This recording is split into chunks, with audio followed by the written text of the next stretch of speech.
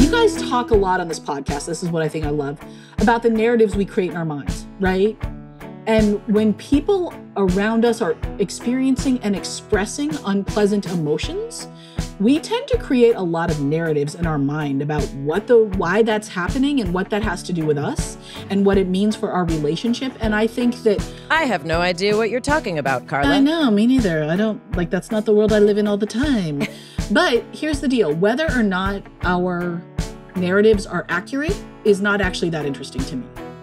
What I'm interested in is, are they skillful? And the Buddhists they don't talk about good and bad, which I love because good and bad is like so judgy and just makes you feel like shit. And then you finally do something good, but it doesn't last very long. And then you feel bad again. What they talk about is skillful or not skillful. And things that are skillful bring us closer to our goal, whatever it is. What I'm interested in these internal narratives that we make up, these stories we construct, is, are they skillful? Are they bringing us closer to whatever our goal is? And maybe our goal is a stronger relationship with our child, or maybe our goal is keeping the house clean enough that we don't lose our minds. Those are two different goals and we can hold them both. So if your kid is a freaking mess, right? Or if they're just having a difficult moment, what's the narrative we're gonna say to ourselves? And it could be, oh, I'm a terrible parent because I'm not keeping my child happy all the time. Or it could be, oh, my kid is having, this big transition. They're tired because they need more sleep and they're in a growth spurt and whatever. Or the narrative could be like, yep, shit happens. We'll get them through this. And tomorrow's another day. And I'm going to opt for option B or C rather than the shitty parent option, because I think those are more skillful. They lead me in a better direction of whatever my goal is, which presumably is to have a smoother night and not feel like shit about myself in the process. It's Mayim and Bialik's breakdown. She's gonna break it down for you, because she knows a thing or two. And now she's gonna break down. It's a breakdown. She's gonna break it down. Hi, I'm Mayim and Bialik, and welcome to my breakdown. This is the place where we break things down so you don't have to. I'm holding my heart today because we're going to be talking about holding your heart and having self-compassion. But first, I'd like to introduce you to a very compassionate person, Jonathan Cohen. Hi, Mayim. Hi. Hi, everyone. How's it going? You feeling a lot of self-love today? Why not? We're going to be talking, I'm introducing you to someone who is, her name's Carla Naumburg. She is a PhD, LICSW. She's a clinical social worker. She's also a mom.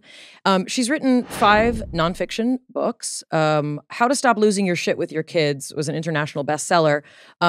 She has several books, but I'm introducing you to Carla also as someone who's been a friend of mine. We wrote together at Kveller.com, which is a Jewish parenting website where we both were young moms writing and blogging.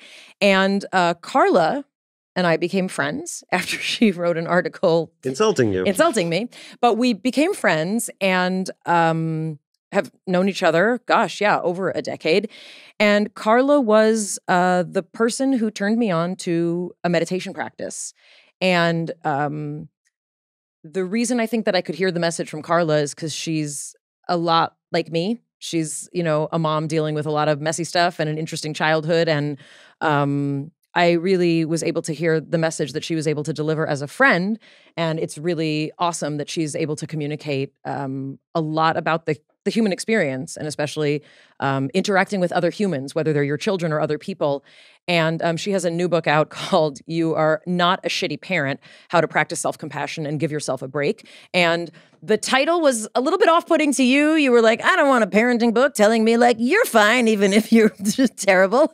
But as Carla, we get into it. But we're going to get into it. And Carla went to Middlebury. That's where she got her bachelor's in psychology. She went to Smith College for her master's and Simmons in Boston for her PhD. She grew up in Santa Fe, New Mexico, which I just think is really awesome because I've never known someone from Santa Fe. And then also spent time in the Bay Area in Northern California. Very excited to talk to Carla and to let all of you meet my friend Carla, who also has so many smart things to say. So Carla Naumburg, PhD, welcome to The Breakdown. Break it down. I'm so excited to be here. Let's talk about all the things. I have told you about Carla, Jonathan, in many ways over the years. You may not have realized that this is the Carla. You told me that she taught you to meditate. Carla is not the person who taught me to meditate. Carla is the person that I went to when I was struggling a lot, because Carla has been very, very open in her writing, even before her awesome books, which have been very helpful. But Carla and I used to write together at Kveller, which is a Jewish parenting website. And our relationship, I think, is very interesting because it started in a potentially contentious way. Carla is a very, very funny and very thoughtful and very she can be sarcastic. And she wrote an article that referenced me somewhat playfully, but I wanted to. What? I want to know the shot that you took. Oh, go ahead. Let's just do it. Oh, yeah, 100%. I was like, Mayim's being really nice when she says I wrote an article that referenced her. No, I wrote an article that straight up called her out. Basically, Mayim wrote an article for this, at the time, new Jewish parenting website called Kveller, where she, in my totally distorted memory, was like, I'm breastfeeding my 4-year-old and I love it. And it's the greatest experience of my life. And I love breastfeeding a 4-year-old. And it's so awesome when a kid walks up to me and like uses full sentences to ask for my boob. And so my older child is about the same age as Mayim's younger child. And I was like neck deep in, at that point I had like a toddler and an infant. I don't know. It was just horrible. And I was neck deep in postpartum anxiety and I was a freaking wreck. And I saw this article and I was like, this woman was my childhood idol, not because of Blossom, but because her like 3-episode guest appearance on, wait for it, MacGyver, which was and continues to always be my all-time favorite TV show. I've seen every episode like more times than I can count. That's where most people know her from, actually. Obviously. Yeah. Obviously. So that's my like association with Mayim. And so I read this article and I was like, oh no, she didn't. And so I totally wrote this rebuttal piece calling her out, being like, tell it like it is. And where that fundamentally came from was my deep sense of shame, because I only breastfed each of my daughters for about 9 months. I hated every minute of it. It was horrible. I felt also, that's gross. A very long time. I'm not going to let you use the word only. That's a long time. You did great. Well, see, for me, it didn't feel like a long time. I felt like I was failing my kids. And so then I see you out there being like, not only was I on MacGyver, which totally was not in the article, but that's what I read, but I breastfed my kids for 1 million years. And the neighbors' kids.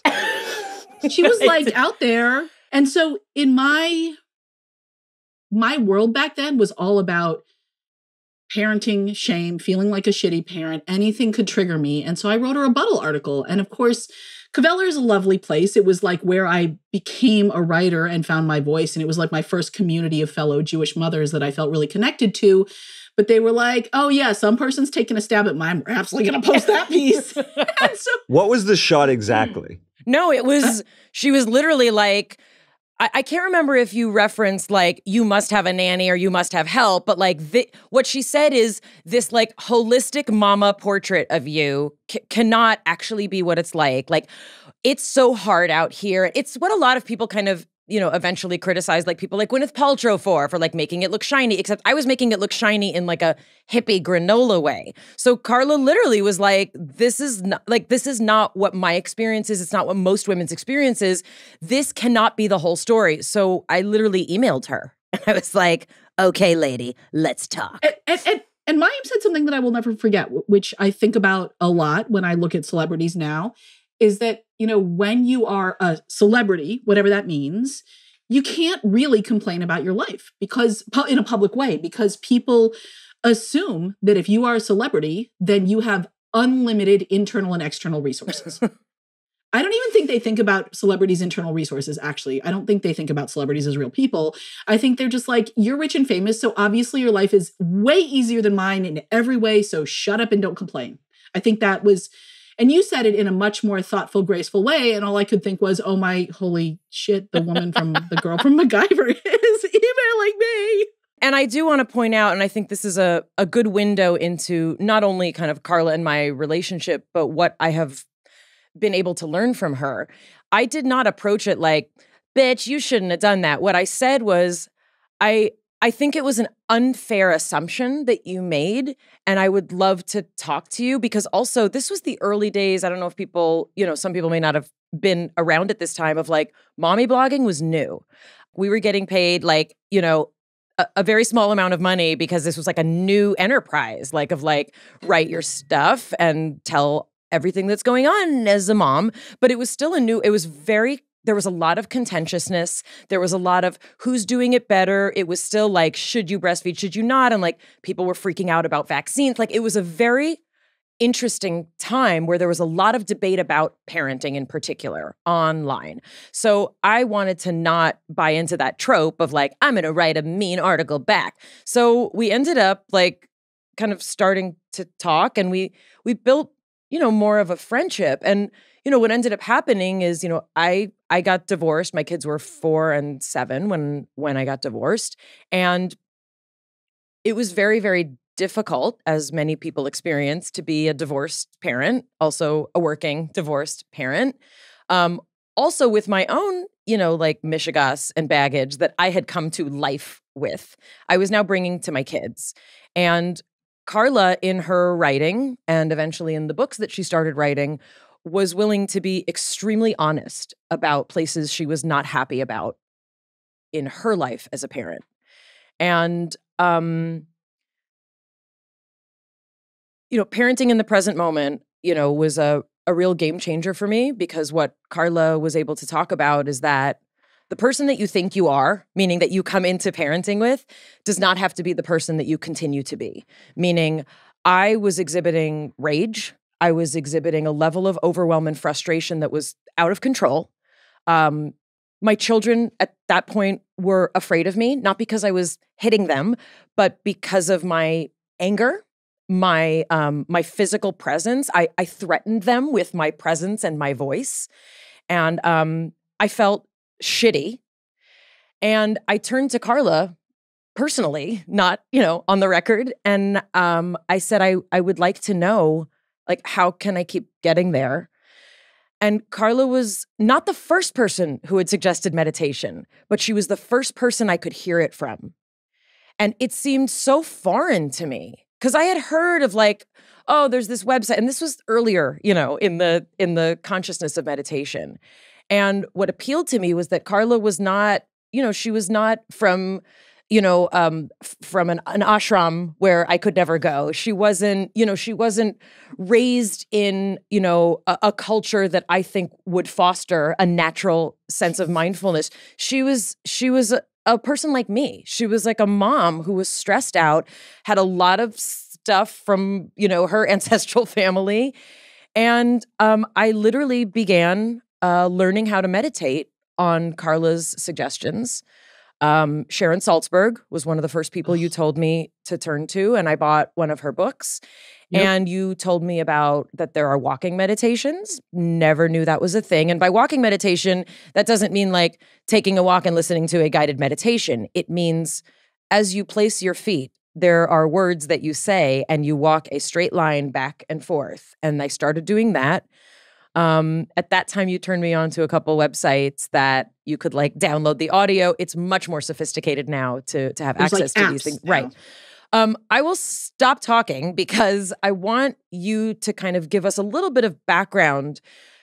A lot of people are worried when they hear someone, is writing books about parenting because— Oh, me too. Yes, I'm worried about exactly. that too. So, your degree, you have a degree in psychology, and you also have a master's, and you have a doctorate, and your work was clinical social work, correct? That's where your kind of thesis lay.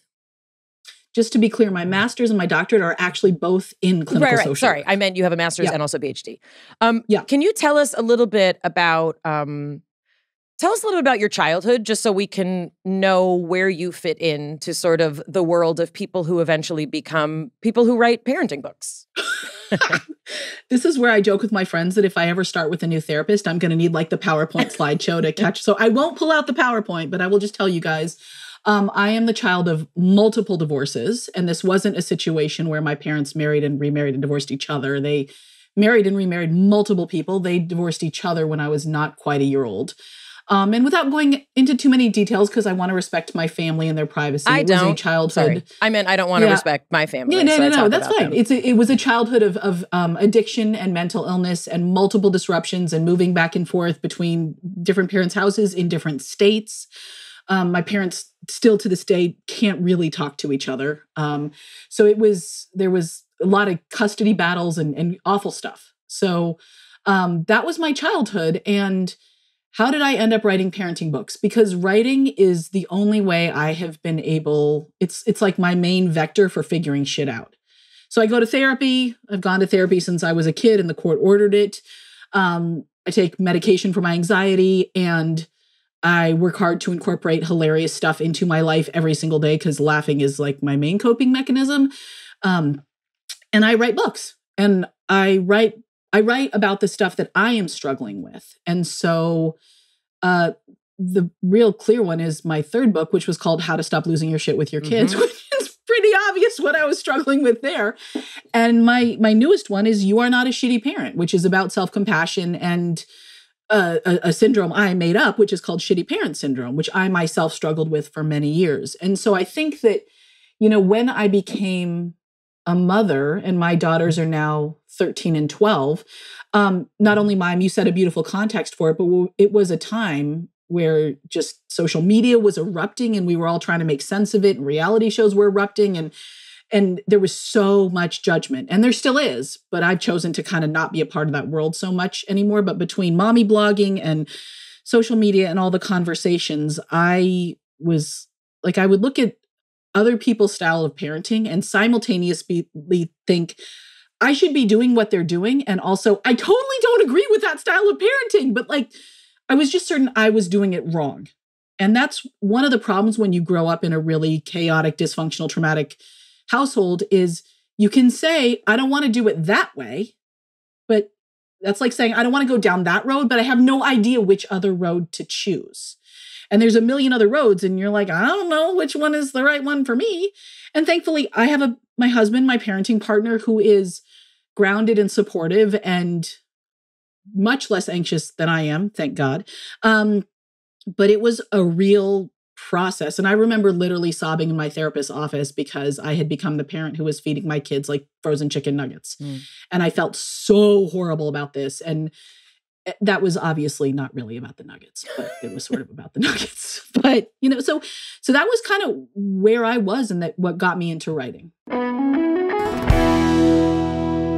Mayim Bialik's Breakdown is supported by Athletic Greens. We sure do love our Athletic Greens. Use them every day. I started taking them because I'm the kind of person who is very busy, is very stressed, has a lot of nutritional needs that get missed because I'm so busy and stressed. And also, I don't want to take 100,000 pills. So, with one delicious scoop of Athletic Greens, you get 75 high-quality vitamins, minerals, whole food source superfoods, probiotics, and adaptogens to help start your day right. It's a very special blend of ingredients that supports gut health, your nervous system, your immune system, energy, recovery, focus, aging, all the things. I particularly love that it's lifestyle friendly. I happen to be vegan, but if you're keto or paleo, maybe you're gluten-free, dairy-free, maybe you're watching your sugar, contains less than 1 gram of sugar, it's for you. There's no GMOs, no nasty chemicals, no artificial anything, and it tastes good. It's a micro habit with macro benefits. It's something you can do every single day to take great care of yourself. And right now, it's time to reclaim your health. Arm your immune system with convenient daily nutrition. 1 scoop in a cup of water every day, and that's it. No need for a million different pills and supplements to look out for your health. And to make it easy, Athletic Greens is going to give you a free 1-year supply of immune-supporting vitamin D and 5 free travel packs with your first purchase. All you have to do is visit athleticgreens.com/breakdown. Again, that's athleticgreens.com/breakdown to take ownership over your health and pick up the ultimate daily nutritional insurance. Mayim Bialik's Breakdown is supported by BetterHelp. I recently learned something new about myself. What'd you learn? Well, I don't want to get into the details because it's kind of personal. It's something I actually discussed with my therapist, but I will say it was something so significant. It touched so many parts of my life, my decision-making, how I process grief that I was like, how did I get to be this old and not yet know this? Well, getting to know yourself is, as I have just demonstrated, a lifelong process. We're always growing, we're always changing. And therapy, which is where I process these things, is about deepening your self-awareness, because sometimes we don't know what we want or why we're doing what we're doing or reacting the way we're doing until we actually talk it through with a therapist. BetterHelp can connect you with a licensed therapist who can take you on that journey of self-discovery from wherever you're starting. If you're thinking of starting therapy, we cannot recommend it highly enough. It has changed both of our lives, collectively, individually, and the great thing about BetterHelp is it's all online. It's designed to be convenient, flexible, and suited to your schedule. You just fill out a questionnaire to get matched with a licensed therapist, and you can switch anytime at no additional charge. Discover your potential with BetterHelp. Visit betterhelp.com/break today to get 10% off your first month. That's betterhelp.com/break. Can you talk a little bit, because, How to Stop Losing Your Shit? I mean, I remember when you wrote it, and I was having a lot of parallel experiences because we have kids, the same age. And can you tell us, just so also we can, be reminded how human even the people who write books are, what did it look like for you? I mean, was my description close?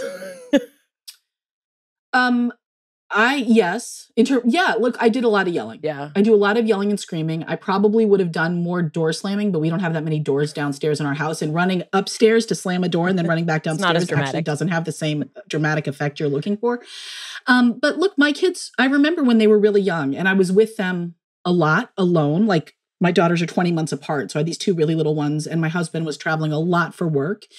And it took me a long time in therapy to figure out why that particular formulation of mother along with two daughters was so triggering for me. But I was losing my shit with them all the time, just yelling. A lot of yelling is what I remember. And for me, it wasn't so much, it didn't feel like rage. It felt like intense irritability coming from a place of overwhelming anxiety. And it took me a long time to identify that my screaming at my kids was actually not from a place of rage, which isn't an emotion I identify with quite as much, but from just constant and almost debilitating anxiety is what it was for me. What is the anxiety? Meaning, when you're a parent, like, what can you put your finger on? Like, what is it? So let's just set the context. I am Jewish. I am the grandchild of Holocaust survivors on one side. And I grew up in a completely unpredictable, unstable, constantly changing, didn't know where I was necessarily going to live from year to year, didn't know if a parent was going to show up to pick me up, didn't know if that parent was going to be drunk or not. And so for me, anxiety, I don't know, it's just how I move through the world. I literally don't have another way to describe it. But what it looks like on a day-to-day basis is constant worry, right? About everything. And I remember having a babysitter once, and I gave her the list of things, and I thought I was a pretty chill parent. I was like, you can take my kids out wherever you want to go. You can feed them whatever you want. You can do whatever activities. I totally trust you. And here's 27 things to remember. Right? And she was like, holy crap, it must be exhausting to be in your brain. And she said that to me, literally. And I was like, oh, honey, you have no idea. But for me, the anxiety, it's just worrying about everything. It's worried. I remember having a conversation with a friend once when my daughters were 3 and 2, and disclosing to her that every single day I worried that one of my children might die. And I just worried about it. And she looked at me and she was like, what are you talking about? I said, you don't worry about that? She said, no, I never worry about that. And I was like, what are you talking about? Clearly you don't come from a lineage of people who are constantly being trying to murder it. And whatever. So I realized that was, I just same planet. I mean, two different worlds. Right. So, and then sometimes the anxiety, bad shit actually happened. I remember being at my grandmother's cabin, her lake house up in upstate New York, and thinking to myself, I don't want the girls to fall down the stairs. I'm really scared the girls are going to fall down the stairs. And so I was every time they went down the stairs, they were probably 6 and 4 at the time. I was like, slow down, careful, slow down, careful walking down the stairs. And then one time I got in the shower and I didn't say that. And my daughter fell down the stairs and broke her arm. And I'm like, thanks for that, universe. How am I supposed to make sense of this, right?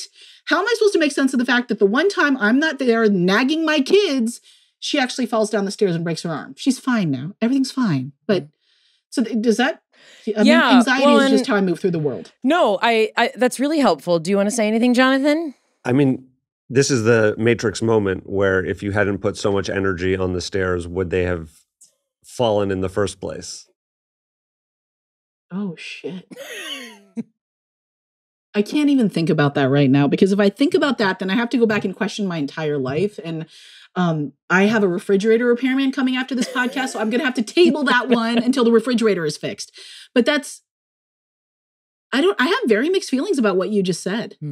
Intentionally. Like, part of me is like, yeah, absolutely. And part of me is like, oh, great, now we're blaming the mother again, right? Which is not what I think you wanted to do, but that's where my brain goes. I'm definitely not blaming the mother, but what I am doing is, your other line of thinking is that you have the control to be there at every moment of all of their existences. So the other question is, well, if you went in the shower, were they totally alone? Were there any other family members around? If not, should they have been inside if that was really a major risk? But like, there is not the possibility that you could be with them at every single moment if they were allowed to be on the stairs and the stairs were a serious danger. So the question is, if you thought the stairs were a serious danger, it's not about watching them at every moment. It's like, it's very tricky.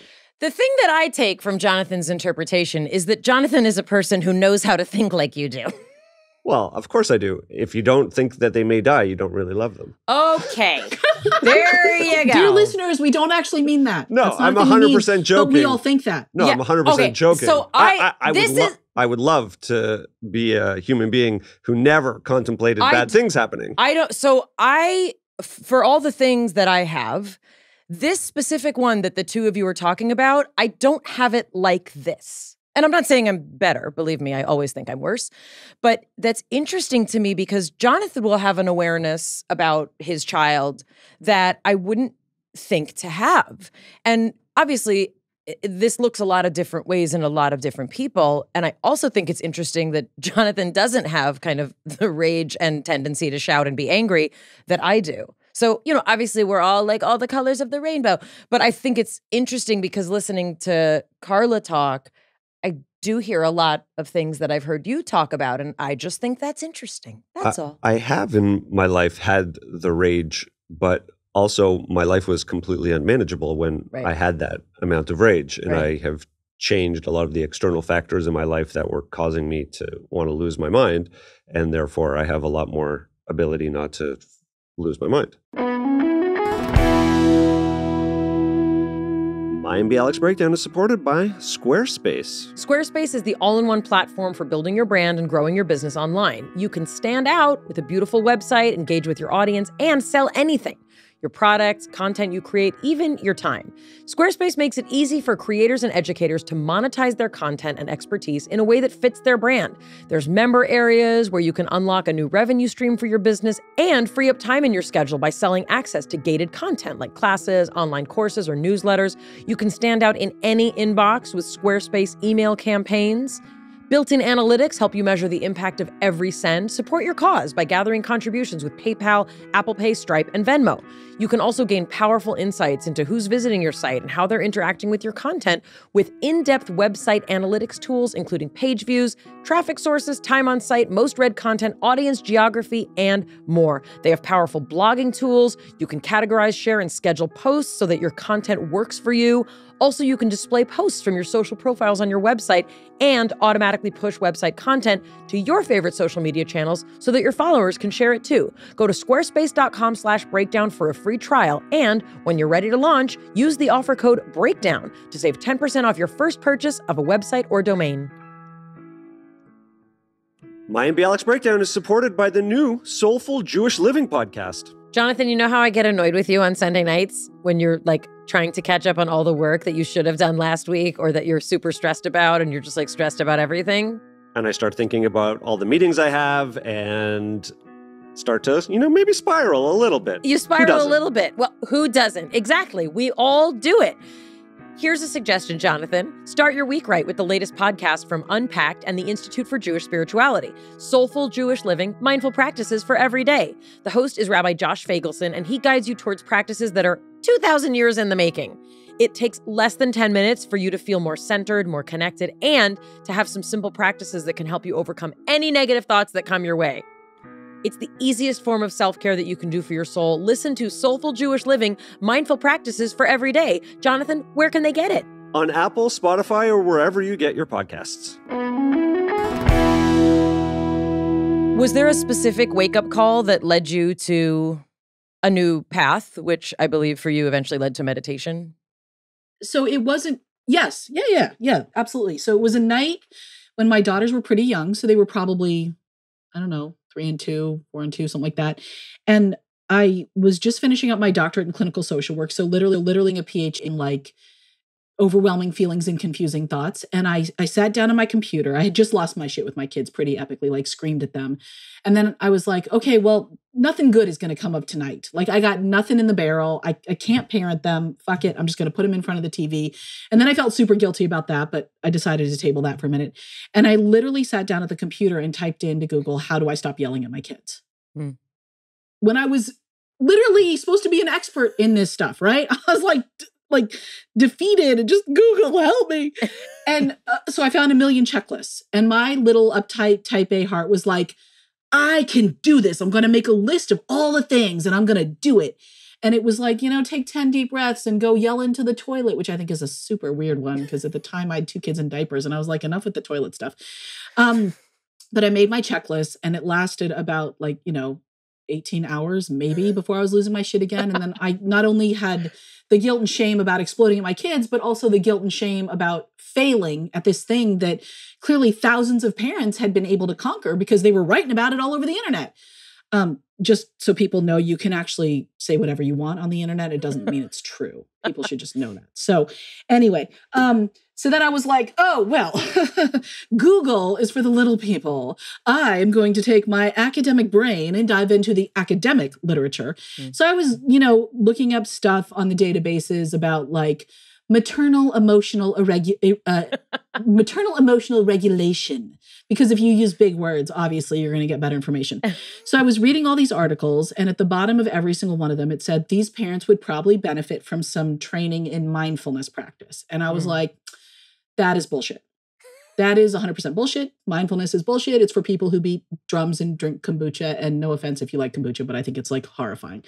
So I totally just ignored it. And then finally one day, I don't even remember which day it was, I was just like, well, nothing else is working. So I found somebody told me about a mindfulness-based stress reduction course, and I signed up for it. And I was like a hostile witness going to it. I was like a 4-year-old being dragged to this, conference room in this stupid building in this stupid town, and everything was stupid. And I was so annoyed. And I was like, well, clearly what I'm trying isn't working. So I need to try something new. And I learned some things that literally changed my life. So the first thing I learned, which I think a lot of people know now, but when I learned it, it was like my world had been turned upside down, which is that you don't have to believe everything you think. And when I heard that, I was like, I'm sorry, what? Like, I have just spent decades being trained in a academic and professional culture where we are taught that our thoughts really matter and that our thoughts are so important that we need to pay other people hundreds of dollars to sit on couches for an hour to talk about our thoughts. And that I, as a professional, should be charging you hundreds of dollars so we can talk about your thoughts. And I was like, and they were like, sometimes you can have a thought and it's just a stupid thought and you don't have to believe it and you can just move on. And literally, I can't even tell you guys how much that blew up my life. And then I learned about self-compassion. And the first time I learned about self-compassion, they tried to get us to put our hands over our hearts. And I thought that was the biggest crock of shit I'd ever heard. And all I could think about was Stuart Smalley on Saturday Night Live, sitting in front of the mirror being like, I'm good enough, I'm smart enough, and gosh darn it, people like me. And I was like, I am out. I still will tell you that I refuse to put my hand over my heart. I can't bring myself to do it. It's just not my style, but I think it works for many people. But this idea that I could notice when I was suffering and actually intentionally be kind to myself in response, I'd never seen anybody do that. I'd never heard anybody talk about it in years. I have a bachelor's in psychology and 2 degrees in social work, and nobody ever talked to me about this stuff. And that was the game changer. So learning to notice my thoughts and not get swept up in them, which is essentially in mindfulness meditation, that's all you're practicing doing, rather than believing every unhelpful thought I have, and learning to be compassionate to myself. Those are the 2 things that changed everything for me. So your current book, You Are Not a Shitty Parent, How to Practice Self-Compassion and Give Yourself a Break. I really like the disclaimer at the front where you're like, you may have read other books of mine, but this is a different kind of approach to the way to insert, in particular, compassion for the things you may not be happy with or the things that you'd like to change. And, I read the book and I was like, I'll just bookmark a couple things and we'll talk about it. And then many, many dog-eared pages later, there are so many things in here that you present that honestly are not just for me as a parent, they're just for me as a person. Because, I think everybody in this room knows, and you probably know as well, I don't just have a problem with being a shitty parent in my head. I have a problem with being a shitty person, meaning my children are not the only people that I lose my shit with. My children are not the only people that I can be threatening with or bully. It's embarrassing, to be vulnerable like this, but it's also embarrassing to try and pretend that I'm something that I'm not. So what I really loved, and, the reason that I think it's really important for you to get to talk to us is that the things that you experience as a parent, are an extreme magnification of all your stuff. And if you don't have kids, your stuff is still there and it's going to be magnified, but by other people. So with kids, like the way that I see it, being a parent is not for everyone. And I have tremendous respect for people who, don't want to go down that road and want to sleep and go to Disneyland whenever they want. But for me— Or never go to Disneyland. Or never go to Disneyland. But for me, having kids has been a lesson that if you had told me I was going to get, I might have made a different decision, because it's like having your issues reflected to you 24/7. All the time. And even when they are not physically with you, this is my invisible string that attaches me to them. Like, even with one at the age that he's about to be up and out, that changes nothing about his and my relationship, meaning it's constantly being mirrored back to me what works and what doesn't. I constantly can disappoint them. So again, that's just, they live in my house. So it's like having a built-in part of your life constantly showing you your shit. And, I remember when I would see other people parent and I would see how angry they got with their children for what I thought were seemingly like, what? I had a lot of judgment about it until I became a parent. And I was like, oh, it's rarely about them. It's almost always about me. And that's what you taught me. And that's what meditation kind of gave me the space to start thinking about. Like, it's all in here. So I tremendously appreciate this book. And also, like I said, these are things that as humans we need to focus on. It's not just children that are hungry, angry, lonely, or tired. It's us, right? That's HALT. All the time. I have a problem with affirmations. The way you have a problem with putting your hand over your heart. You do have some really good guides in here. And on page 193, you have a box that says good enough parenting is absolutely good enough, right? And again, the judgmental mom in me is like, that's not true. And then I'm like, you know what? Yes, it is. And here are the points that you make. Children, but let's just say people, that's the they will not always get what they want or even need, and they will be okay. Like, I need to remember that with grownups. We all make mistakes. We can always apologize. We can always make things right again. That is true with grownups and not just children. People can have strong and unpleasant emotions all over us, I like how you say that, and say the wrong things and do the wrong things. That doesn't mean that we're terrible people or they hate us or our relationship sucks. It means we're all human. This is what humans do, especially to people they love. Ouch. Wow. And we can notice when we've gotten off course and choose to treat ourselves and others with compassion at any moment. This is a very important box. It's a really important box. Talk a little bit about why this is so hard for people to put into practice. Well, I think the biggest reason it's so hard to put into practice is because we're not practicing it and we don't know what to practice. So, my kids, I don't know about your kids, are getting some amount of social, emotional education at school. It's like a curriculum. I don't know what the curriculum is. And I don't want to get involved because I'd probably have lots of opinions that nobody actually asked for. So, but when I was a kid, there was no social emotional curriculum. We all just like got bullied and bullied each other and treated each other like shit. And nobody talked about it. Nobody cared.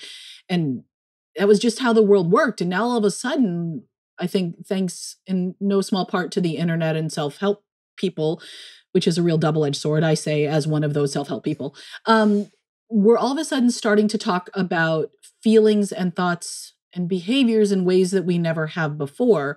And most of us didn't grow up knowing the difference between a feeling and a thought and a behavior. And this is hugely important. And we don't know how to identify our own feelings, thoughts, and behaviors and make the distinction and understand what we can and can't control. And so look, one of the things I say to parents and to children all the time, and that I try to remember when my children are having a really rough moment, is that no feeling is ever wrong, right? Some of them are hugely unpleasant and horrible, but they're never wrong. You're never wrong to feel the way you feel. It might not be a helpful feeling, but it's never a wrong feeling, and you're not doing something bad, right? In addition, our feelings aren't something we can control. We can influence them. We can set up things like, Jonathan, you were saying a minute ago, that once you change the external factors in your life, you weren't filled with so much rage. My guess is sometimes you still feel angry, even though most of the external factors in your life are presumably in a better place. We can do things like get enough sleep and get enough exercise and make sure we feed ourselves on a regular basis and like try to set up a scaffolding so that take our medications, whatever it is, but set up the scaffolding so we're less likely to feel shitty feelings. But the truth is we all have days where we just wake up feeling like crap, right? It just happens. So we can't control our feelings. You guys talk a lot on this podcast. This is what I think I love about the narratives we create in our minds, right? And when people around us are experiencing and expressing unpleasant emotions, we tend to create a lot of narratives in our mind about why that's happening and what that has to do with us and what it means for our relationship. And I think that I have no idea what you're talking about, Carla. I know, me neither. I don't that's not the world I live in all the time. But here's the deal. Whether or not our narratives are accurate is not actually that interesting to me. What I'm interested in is, are they skillful? This is a term that I learned from my study of Buddhist psychology, and I myself am not a Buddhist, but I think Buddhist psychology is some of the wisest stuff out there. And the Buddhists they don't talk about good and bad, which I love because good and bad is like so judgy and just makes you feel like shit. And then you finally do something good, but it doesn't last very long, and then you feel bad again. What they talk about is skillful or not skillful. And things that are skillful bring us closer to our goal, whatever it is. And so what I'm interested in these internal narratives that we make up, these stories we construct, is, are they skillful? Are they bringing us closer to whatever our goal is? And maybe our goal is a stronger relationship with our child, or maybe our goal is keeping the house clean enough that we don't lose our minds. Those are two different goals and we can hold them both. But so I think a lot of this box is about the narratives we construct. So if your kid is a freaking mess, right? Or if they're just having a difficult moment, what's the narrative we're going to say to ourselves? And it could be, oh, I'm a terrible parent because I'm not keeping my child happy all the time. Or it could be, oh, my kid is having, this big transition. They're tired because they need more sleep and they're in a growth spurt and whatever. Or the narrative could be like, yep, shit happens. We'll get them through this. And tomorrow's another day. And I'm going to opt for option B or C rather than the shitty parent option, because I think those are more skillful. They lead me in a better direction of whatever my goal is, which presumably is to have a smoother night and not feel like shit about myself in the process. The core idea here is that we are constantly assigning labels, judgments, and narratives to all of our experiences, which only make the experience harder if we're analyzing it through a lens of, I'm failing. 100%. Everything is harder when the story you have is, this unpleasant thing is happening because I'm not good enough at X, because I should have done something better. It feels harder. You get stuck in your own thinking. You can't come up with creative solutions for how to do things differently. It all feels awful. And whether or not it's true, which I would argue it's generally not, it's not helpful. Where I would go next is that a lot of people who are filled with anger and rage if you're experiencing those things on that, the intensity of that is that you probably aren't even aware of the stories that are driving you to be that angry or annoyed. You're in a reactive cycle that you're just, something is happening with the kids. It's tripping up some internal wire for you. And you're having this emotional reaction. To be able to slow down and be like, oh, I'm upset at this because I have a need that is to keep the house in a level that I can manage. Or it's that, oh, wait a second, that super annoying feeling that I'm having is because I think the kids are not doing their homework, therefore going to fail at that. Like there's a whole string of what I call downstream narrative thoughts that we don't even recognize as thoughts. We just move way past them. They're just like very quickly happening and we're just straight to the emotion. 100%. And as I'm sure we all know, and mine can explain in great detail, that part of our brain that takes control when we are flooded with emotion isn't a thoughtful part of our brain. It wasn't designed to be thoughtful. It was designed to like full steam ahead, keep this person alive, like react, not sit down and think it through. And so that part, our prefrontal cortex, which is the part of our brain that can think and manage our emotions and get a grip on things and perceive things clearly, just isn't functioning. It's not online. And so one of the ways that my mindfulness practice helps me is in those moments when I am flooded by emotion. I've trained myself I've talked about practice before. And when I say the word practice, I don't mean just do it. I mean, you're starting something new. You're probably going to suck at it when you start. It's not going to be easy. It's going to feel weird. You're going to have a hard time remembering it. You're going to be like, what did that weird woman on the podcast say? You mean her? I was talking about me, not Mayim. Oh. I don't have that narrative at all. I'm fine. And then the more we practice it, the better we get at it. But what many people do when they learn some new piece of idea, a new practice, a new something is they read it or they listen to it. And then as long as life is generally okay, they're like, I'm not going to change anything because why would I? Life is fine. And I'm too busy. I don't have time for this crap. And then the shit hits the fan and they're like, oh, what was that breathing thing I was supposed to do? And they can't do it because your brain can't do new things when you're in a crisis, right? It doesn't work. Say that again. Your brain can't do new things when you're in a crisis. So if you're always in a crisis, you're never going to do anything. I mean, you're never going to get out of it. You're stuck in a very repetitive pattern. I want to just tag here that if someone has the experience of feeling overwhelmed a lot and losing their shit a lot, there's likely something happening in their thinking that they're not aware of because they're just going right from whatever's going on as a trigger to annoyance. As someone who loses my shit a lot and I can tell you for me, and maybe, Carla can let us know if I'm right. For me, I mean, if I'm always at a 9.5, it doesn't take a lot to get to the 10.5. Meaning if my cup is always half full, it's going to spill over quicker than if my cup is in a positive way not. 100%. And if you're at that 9.5. I always think everyone's attacking me and that I always have to defend myself. And so when anything comes in, that's what you get. So you have this hair trigger response, but yes. Really what's happening. Don't I sound like the most fun person ever? I think you're delightful. And all this shit just resonates so deep with me. So I'm good here. Okay, keep so going. If we open the computer that is Mayim's brain, and we look at like what happened right before the hair trigger response, really what's happening is lines and lines of code that have narrative associated with them that are like triggering that emotional response. I think there is an exception to this. I think I generally agree with you, but I think sometimes for some people, the trauma that becomes a trigger in later in life actually happens before they have words. So it's like pre-verbal trauma. So it may not even appear as thoughts. And I think also this happens, and I am not an expert in this, so I can't say a whole lot about it, but there are also ways that trauma is held in the body, and you can have a somatic response that there may not be actual thoughts associated with it. But I think in general, Jonathan, what you're saying is absolutely correct, that it's like you're playing that tape in your head and it's old and you've just played it so many times, you don't even need to get to the end because you already know your body just races right past it to the explosion. And sometimes recognizing those thoughts and starting to change them is really, really important. And sometimes it's actually not. I 100% agree with you. I am a big proponent of it's held in your body, and likely it is 100% pre-verbal.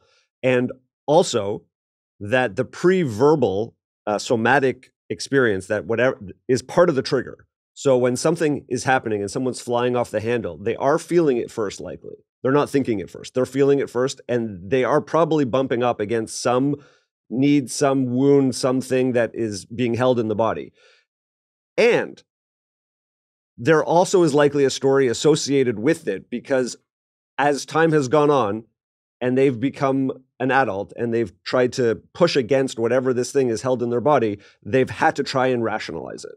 They've had to say, what is going on? So for Mayim, when it's this notion of I'm being attacked, that is 100% a physical held feeling.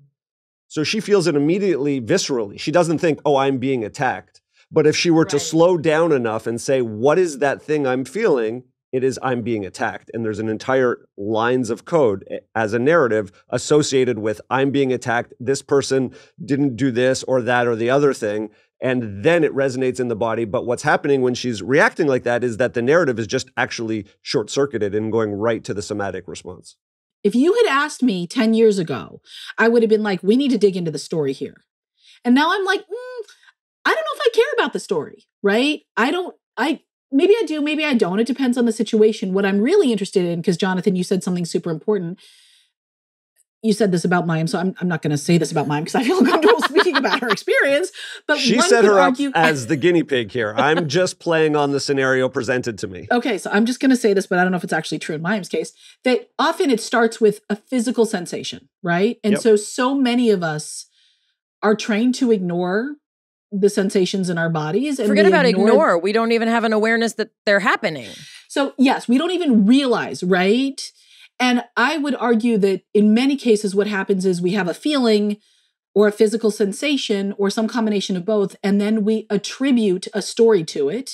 And then we behave, we act on it. And this can all happen at like the blink of an eye. It happens so freaking fast, right? And what I'm interested in is, can we either go back to the bodily sensations and notice them? And is there some way we can address that? Can we identify our feelings and let it be okay that we're having one? Because here's the thing, feelings do not want to be fixed. And when you try to fix feelings, they get really pissy and they get more intense and they do all the things. They just kind of want to be felt, whatever that looks like for you. So when we can identify our feelings and feel them instead of fixing them or trying to fix them, that kind of calms things down. Or we can just be like, you know what? I feel like shit in many different ways, emotionally, physically, whatever, but I actually have this thing I have to do. I'm going to do it anyway. And this doesn't work a lot, right? This doesn't work all the time because if we're talking about being alive, I feel like shit, but I have to live, so I'm going to do it anyway. I have to get out of bed and get my kids to school or whatever.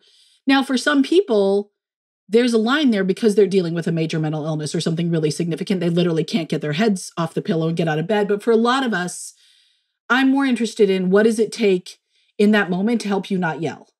Like how do we interrupt that cycle? And I would argue that tangling with our thoughts is not necessarily the most helpful way. And I 100% agree with you. I totally agree that you need to deal with the physical sensation first. You need to ride that out. You need to feel it, give it space to exist without trying to fix it.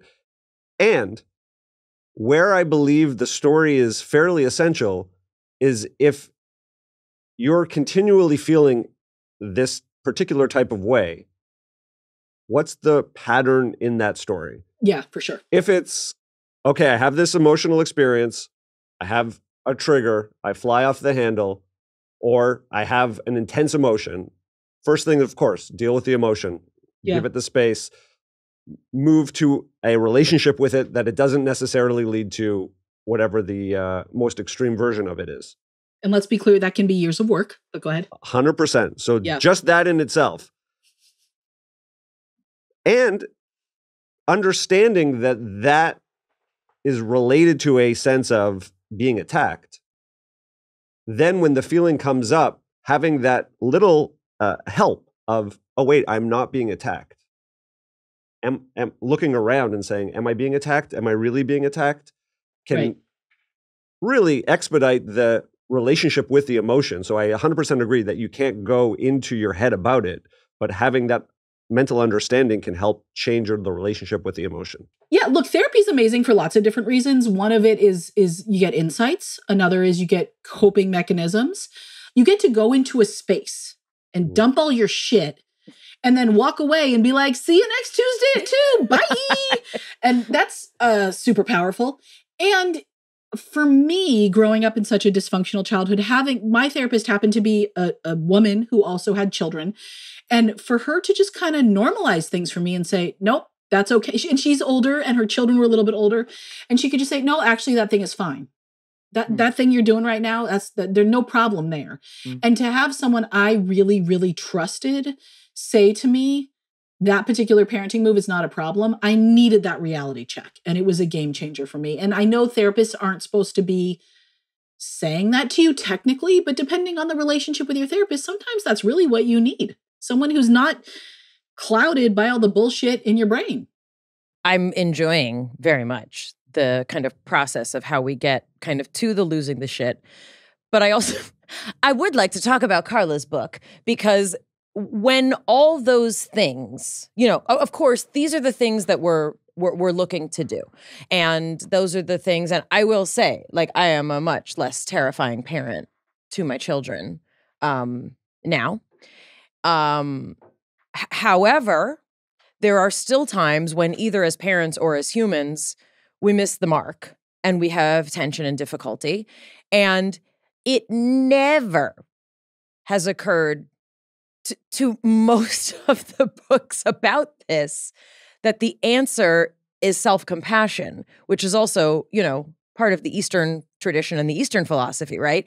Meaning a lot of books about a lot of self-help books, a lot of parenting books focus on like, these are the things you need to do to not lose your shit. And I think what Carla has tapped into is, and sometimes that doesn't work for everyone. And what do we do then? And that's really where I think, there's hope in this kind of approach. So the notion is not like you hit your kids, it's okay, or you scream at your kids, it's okay. The notion is, I think for a lot of parents, especially of our parents' generation, I think I can speak for all of us in the room, they were not allowed to admit they were wrong. They were not. They were never wrong. Meaning, if they messed up, you just kind of like didn't, it's not that they didn't feel bad, but you didn't talk about it. You just like, okay, now it's a new day. But no one acknowledged what happened, right? And 100%. So what self-compassion means, and I like there's like a heart on the cover, but what self-compassion means is saying, I'm not allowed to pretend that didn't happen because that's going to fuck up my kids. Because they know something's not right. If I screamed, if I yelled, if I threw things. So one of the things you talk about is naming your child's feelings, acknowledging where they're at, being able to say, we're in a tense situation, right? But we're all having feelings, and we can also start again. And there are things that we do to not put ourselves in that hole of, I fucked up so much, I'm probably going to fuck up tomorrow, so let's do the same thing tomorrow. Does that make sense in terms of this kind of redirection? You talk about like connection before redirection, meaning before you say like, oh, that was shitty, let's do this, right? To not distract away from it, but to say, I owe you to connect back with you. I owe you love. I owe you a conversation. I think what a lot of we parenting people talk about and post on social media and ask parents to do requires such a tremendous amount and has a lot of assumptions about where we parents are on our internal process, not only at any given moment, but over the course of our lives.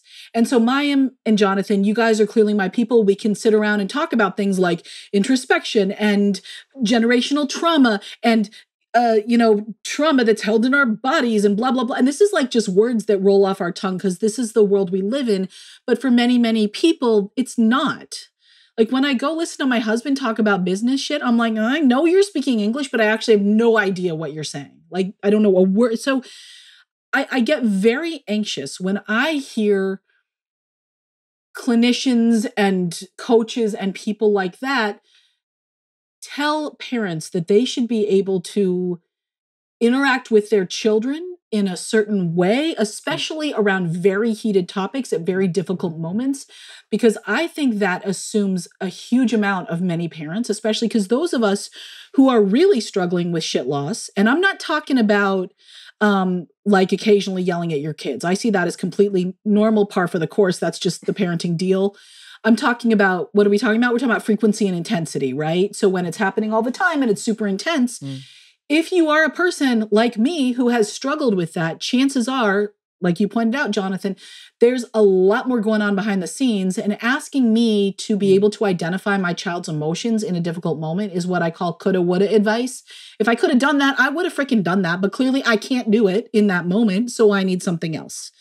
So what I really start with, so here's how I think about self-compassion. I think about mindfulness, mindful parenting, meditation, being patient, being calm, being present, being all the things, naming my children's feelings and helping them through difficult moments. I think of all that as like goals I'm aiming for, things I want to be able to do. You know, I want to get better at this. I want to, whatever. I think of self-compassion as the solid ground I can land on every single time I don't meet the mark on those things, which is a lot, right? So I am constantly striving to find ways to connect with my daughters. And as any parent knows, the fun thing about parenting, and I use the word fun a little sarcastically, is that as soon as you figure something out, your kid goes through a major developmental leap and that thing you thought you had figured out no longer works. So that's really enjoyable. And so as I'm constantly striving to like figure out how to connect with my daughters who are, you know, teens now, I have to keep reminding myself, and this is all self-compassion in action, right? Parenting is hard for everyone. It's a hard thing to do, right? For everyone. Just because it's hard, that doesn't mean I'm doing it wrong. It's just the nature of the beast. And this is such a mind shift for me because I think there's so much out there. And one of the reasons I love the stuff that you two are putting out in the world is it's so real and it's so honest. And I feel like there's a lot out there that really would lead a person to believe that if you are parenting right, it's going to be smooth and easy the whole time. And if it's not smooth and easy, you're screwing up. And I call that the big lie because it's bullshit. And so just that, the ability when I'm having a hard moment to remind myself that parenting is hard for everyone, which is what we call this idea of common humanity, which comes out of Kristen Neff. She's a researcher out of Texas, and I have to give her full credit for her amazing work on self-compassion. Just reminding myself that I am not alone and how unbelievably difficult this is, it has been a game changer in my parenting and my perspective on it. I completely agree. And I'll be honest, I had a little bit of problem with the title because I feel like self-compassion gets this slippery slope to people not really trying that hard. And I'm not saying that's true. I'm saying that's my, that's my bias. Can you say more about that? Yeah, tell me more about that. I'm interested in that. It goes to something that you said, which is that it is extremely hard, and even if we were doing it the right way, it wouldn't necessarily be easier, which I totally agree with. And also, there are things that we do as parents that make it harder. Yes. That we should know about. And that's not necessarily about self-compassion or anything else, but like, my son had a really hard time getting to bed at night. And when I learned that his bedtime was impacted from the moment he woke up, and that it was about ritual and consistency and having predictability, where I thought it was like, oh, he should, be tired at the end of the night. And that there's this whole emotional world that he's navigating, and bedtime is just a reflection of that. Yeah. That totally changed how I understood bedtime. And actually, I'm not saying I was failing as a parent, and I'm not saying I was a bad person, but not having that information about that bedtime was really a reflection of his emotional world throughout the day was making my life way, way harder. What I say in the book is I do not believe there is such a thing as a shitty parent. I don't believe that exists. And some people are going to be like, you have no idea. Well, let's remember, so I grew up in a really chaotic childhood with parents who I believe were doing absolutely the best they can. And it was on some level, obviously enough, because here I am, but on many levels, it was a really hard time. In my clinical social work, I did home visits, which means I would go out to people's homes and work with families who were struggling with parenting. So you can imagine you see a lot when you're actually in someone's house. And I've also worked on a locked inpatient psychiatric unit where people go when they are struggling with suicidality, major mental illness that doesn't allow them to function, all of these sorts of things. And you can imagine, I saw a lot of parents there. So I've seen a lot of things that someone else might call shitty parenting. And I say there's no such thing. I say there are parents who don't have the information, resources, and support they need. And so, Jonathan, that story you told teed me up so beautifully, because in that moment, your struggles with bedtime weren't because you were a shitty parent. And you actually never had that. I don't think you had that narrative because I didn't hear it in the story you told, but you didn't have the information you need. And that perspective, shifting that perspective from, I'm such a shitty parent because I cannot get my kid to sleep, to there were things I just didn't know. And when I learned them, everything was a little bit easier. That's the shift I want for parents, because the problem is, when you start talking about yourself as a shitty parent, it's like you're just on this crap highway to nowhere and there's no way to get off, right? There's nothing to do. There are no other options. But when we start to think that no matter how bad things are, no matter how deep you are in abuse, addiction, neglect, mental illness, whatever it is, if you can just see it as you are lacking the information, support, and resources you need, and resources may be external and it may be internal, then all of a sudden there's like off-ramps off this shitty road, right? Like, oh.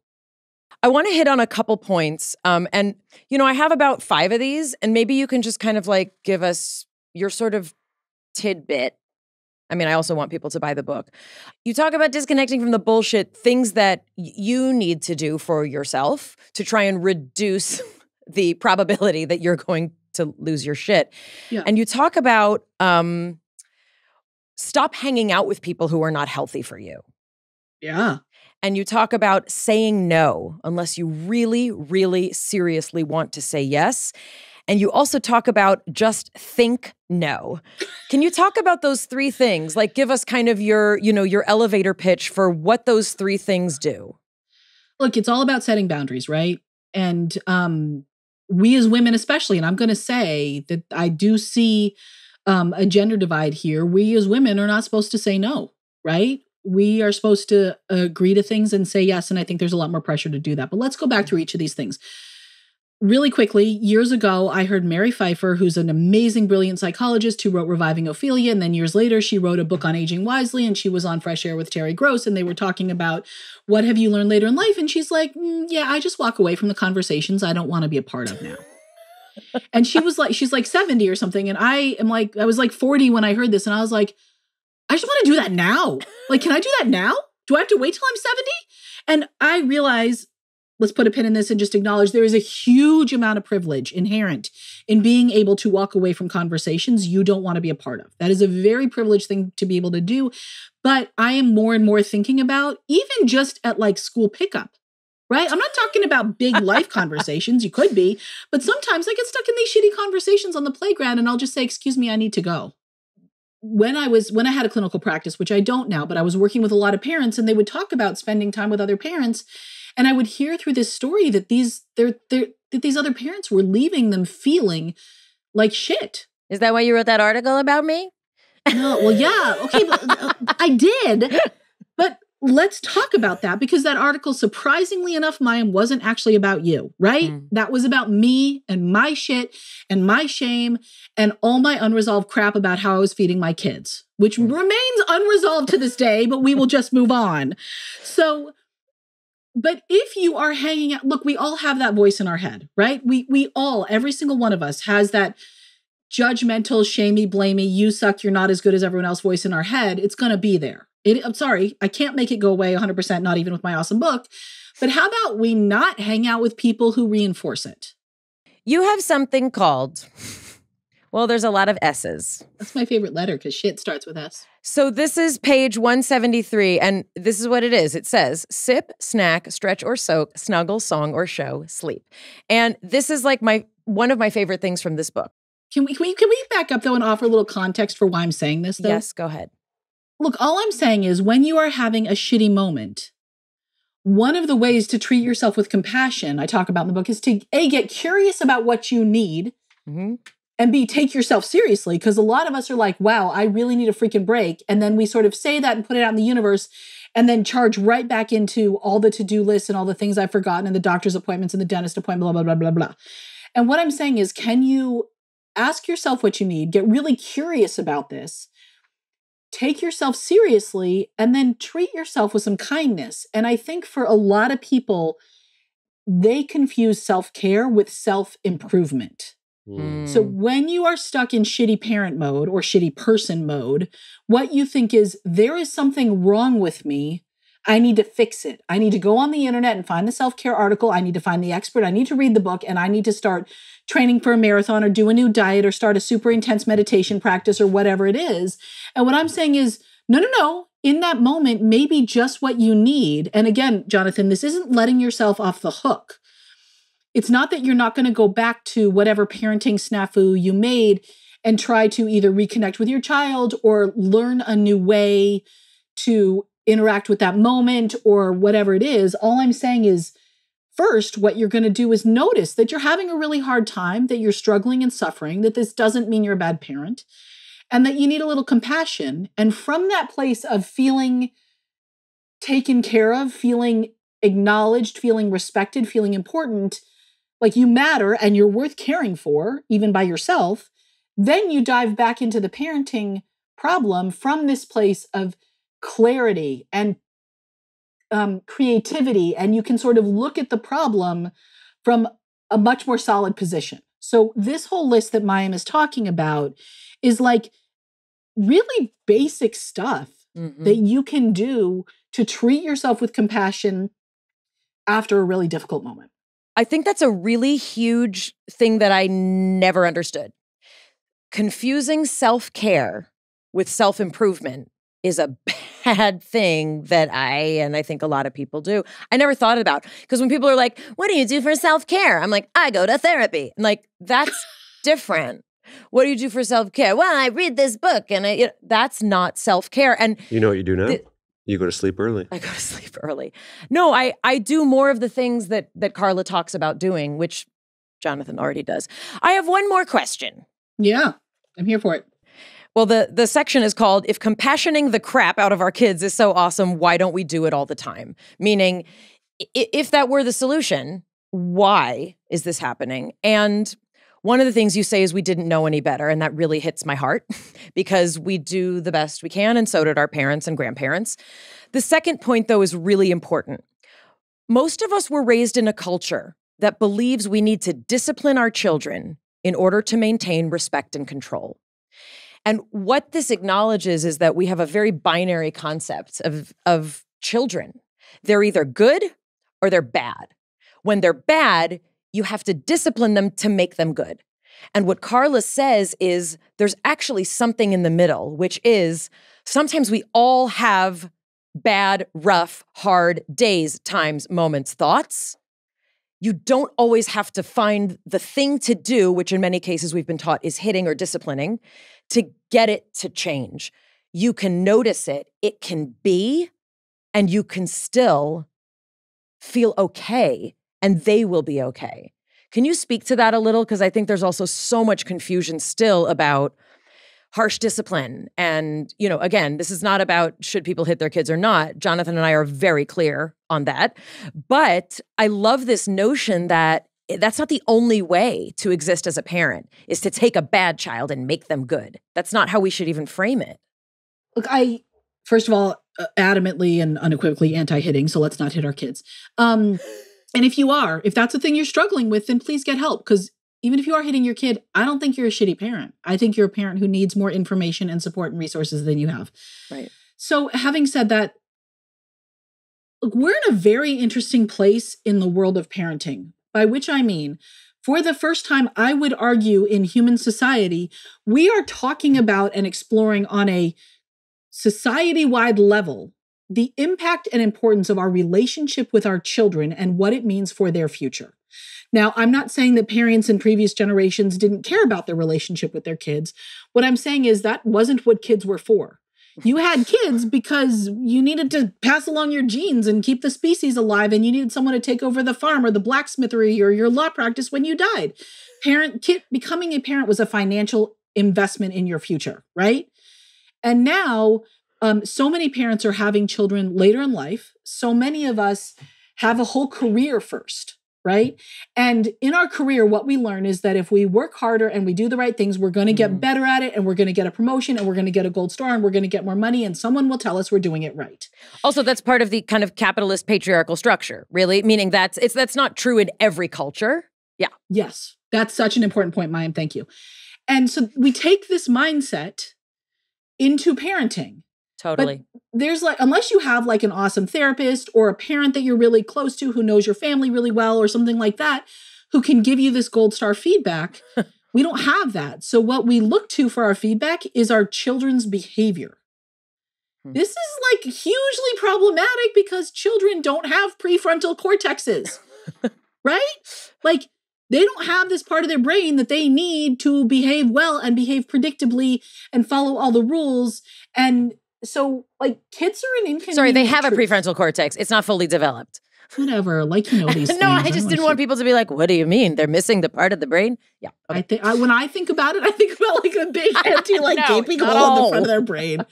Okay, whatever. There's a few little wiry neurons, but they're not very good at flashing yet, or whatever neurons do.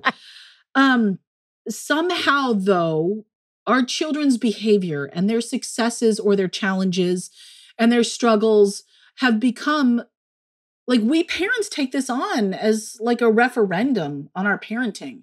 And that if our kids are struggling, it's because either we're shitty parents or we haven't worked hard enough to find the expert that's going to fix them. And if we haven't done that, we better have a damn good story about how hard we tried and we called everybody. And I would like to also acknowledge this is a super classist thing I'm saying right now.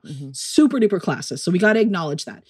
But what I would argue is, yes, absolutely. I firmly believe that we need to teach our kids how to be functional human beings in the world, and we need to have high expectations for them. And we also need to show up with a lot of compassion when they don't meet those expectations. And I just don't think disciplining, and I know there are parenting people like Mayim and Jonathan, you're going to hear a lot of shit when I say what I'm about to say. You're going to get the listeners coming in here unhappy with you. I just don't think disciplining is that useful because it doesn't give kids what they need. So if a kid screws up, sometimes they legit know they screwed up, like when my 3-year-old brother and I was 13 and he put oatmeal in my record player. He absolutely knew what he was doing and he was a little demon and he did deserve to get disciplined, Mom. But my daughter has gotten in trouble twice already at the beginning of the school year. And it's for stupid shit where she was in a moment where she wasn't structured enough. It was her passing time between classes. She was screwing around with her friends. She got sent to the principal's office. And so after this, the first time this happened, I was like, well, that was dumb. Don't do it again. And the second time this happened, I was like, oh, child, I think you seem to be having a hard time knowing what to do with yourself during unstructured time. Should we have a conversation? And she's like, yeah, I won't fall out of the chair and I won't look up stuff on the computer I'm not supposed to look up. And I was like, which by the way, she got busted for whatever, it was dumb stuff, but nothing that bad. And I said, I think you have a good sense of what you're not supposed to be doing. Let's talk about what you can do instead. And so we talked through her options and she decided if she has extra unstructured time, she wants to draw pictures. And she usually draws superhero bananas and they're amazing. So it's awesome. But in that moment, I could have disciplined her. I could have been like, if you get sent to the principal's office again, I'm going to take away your screen time, or I'm not going to let you go to this party with your friends or whatever. And so that makes her scared, but it doesn't actually give her the skills she needs to do better. So instead we had a conversation about let's see if we can get curious about what the problem is and then come up with a plan for doing things differently. And let's notice that in order for me to do that with my child, I actually had to be in a place where I wasn't losing my shit with her. So it took me years, and I'm not exaggerating, years of personal work and therapy and medication to be able to be in a headspace that when my kid comes home after being sent to the principal twice in a week, I don't lose my shit with her. Right. And you're working on your next book, which is specifically for middle school age. It is. So it is a middle grade version of how to stop losing your shit with your kids. It's called How to Stop Freaking Out. So no profanity for you parents who don't want that for your kids. There won't be any swear words, but it's basically talking to kids about what are thoughts, what are kids. It's for kids. Oh. It's for middle grade kids, which is what we think of as like 8 to 12. So it's these skills for the kids. It's going to be highly illustrated, lots of fun pictures because that's what the kids want. My kids are going to be reading that. Your kids are going to be too old for it. No, but you know what? I think it's still important. It is still important for them to understand. Fine, I'll let them read this one. I'll tell them I'm not a shitty parent, you guys. Carla said so. Yeah, but when you get the book, Mayim, just like casually leave it out on your coffee table and be like, my friend Carla wrote this, whatever. And don't pretend like you want them to read it. Just don't. Carla, tell us where people can find out more about you. CarlaNaumburg.com. It's all there. Anything else you'd like to say? Where can we find you in other places? They can go to Instagram. Great. And Facebook and look me up there. I'm the only Carla Naumburg around. Should we end with our hands over our hearts? I'm not doing it. You can't make me. Carla, thank you so, so much. Thank you, guys. I love being on your show, and I love all the wisdom and humor you're putting out in the world. What else is there to even say? I mean, I like Carla. I like the way she speaks. She also has a way of, at least for me, like everybody's not for everybody.